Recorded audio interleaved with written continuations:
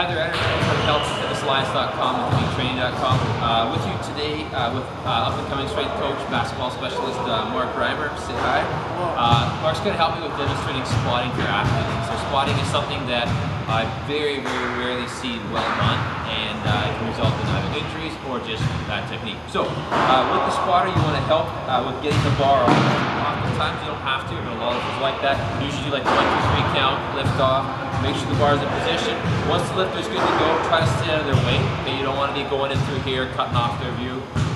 As the lifter is going, you want to be up and down with your hands. You do not want to be touching the bar. One of the biggest mistakes we see, keep going, is you'll see people do this. Okay, and even if it technically is all you and I'm not helping lift the bar for Mark, I'm stabilizing it. I turn this exercise into a machine exercise, and for an athlete, that's not what we're going to do.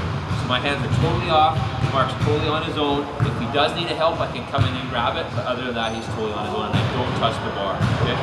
Our big deal is that you finish, you do all the reps yourself. So only in an emergency situation am I going to be helping, and then once he's done, we'll have to make sure that we get the bar back on the racks that we broke in. So that's some very important things for squatting. Thank you very much. Thank you, Mark.